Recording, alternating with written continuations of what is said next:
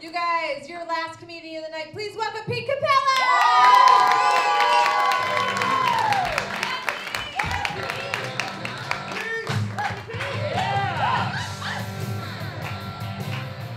Wow, I am not cool enough for that song. How are y'all doing? Yeah, these guys are awesome, huh? Fucking great are these guys. You guys ready to laugh? Yeah? But genuinely, are you ready to laugh? Great. My brother was murdered 5 years ago. That is a true story, and we are going there. My brother was murdered 5 years ago, which is like the most middle child thing of him to do. It's like, we get it, Anthony. You want attention.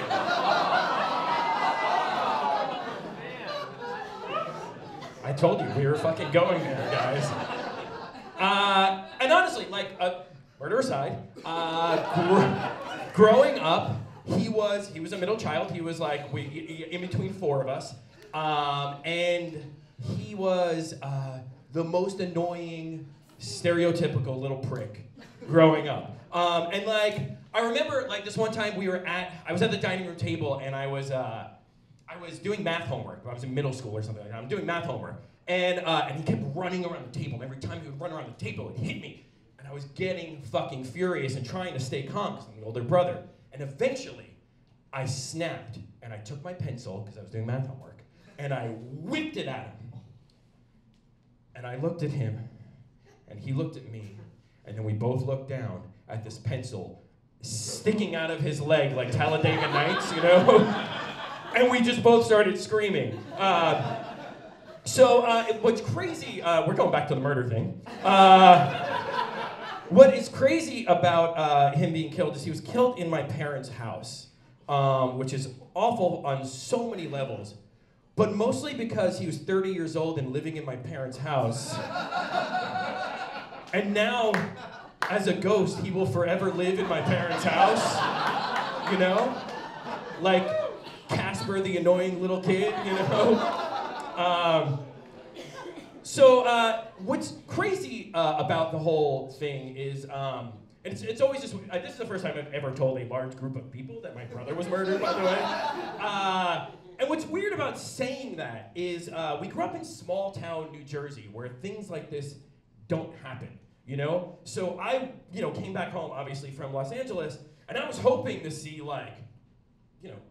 police yellow tape and CSI guys there who knew what the fuck they were doing. I wanted to walk in and have the guy go, well, your brother may have been murdered, but you came from Los Angeles and I'm gonna win an Oscar in crime solving. Boom, boom, But no, the first person on the scene to my brother's murder was my friend from high school who became a cop. And he was the friend from high school who becomes a cop, you know? This is the guy who still unironically goes to Evanescence concerts, you know? Oh, these guys are really good. No, these guys are great. Or, he was the guy when we were in high school that literally pulled the 69-mile marker out of the Garden State Parkway and shoved it in his car. Stole, because it said 69 on it. He's also the guy, when I text him about the murder, he'll send me back Beavis and Butthead memes. It's I don't think you get what's actually happening here. This is the crazy part. So I was in my car today, driving from work, and rehearsing this whole bit in the car, and he fucking texted me out of the blue. Out of the blue, I swear to God, today at 5:52 p.m., and he said, "Who would have thought a guy once dressed in a mouse suit to entertain kids," yeah, we worked at Chuck E. Cheese together, "is the boss responsible for all the cops and residents during a snowstorm in Middletown? This guy knows he sucks!" He texted me about it today. It's fucking crazy. Needless to say, that murder is not being solved. It is an unsolved murder. Honestly, it's okay. I'm past it.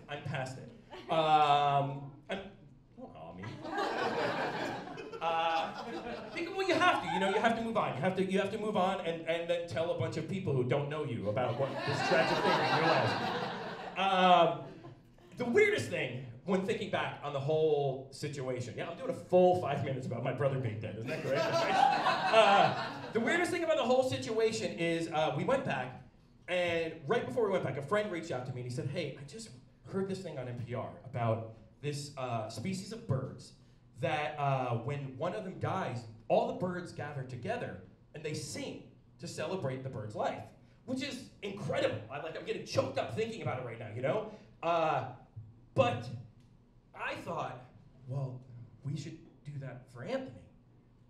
So this guy who served in Afghanistan and Iraq and survived and came home and only to be killed in his parents' home, had his brother fly from Los Angeles just to get some stage time at his fucking funeral, where we covered a James Taylor song. And everyone, and I thought to myself, I was like, how? This guy who has done these amazing things, and I'm up here on stage, we were on stage, my brother and we were playing guitar and singing a James Taylor song. It was just, it was insane to me. All right, guys, last thing. This morning, I was walking the dog, and you ever get to that moment, this isn't about a dead brother, I just didn't want to finish with a dead brother. You ever get to the moment where you are, you're bending down to pick up your dog's shit, and you lock eyes with someone in a car?